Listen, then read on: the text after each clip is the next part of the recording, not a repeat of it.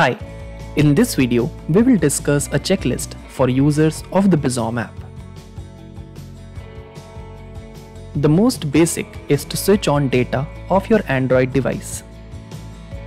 You need connectivity to use the Bizom app. Switch on your device's location services or GPS feature. Your Android device must be fully charged before your day starts. Set your device's time and date settings to automatic. That is, when you switch your phone off and on, the time and date settings should be set automatically.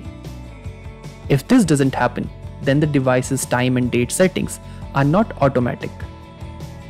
You can change it in your phone's settings. Follow this checklist to get the best of the Bizom app. Thank you.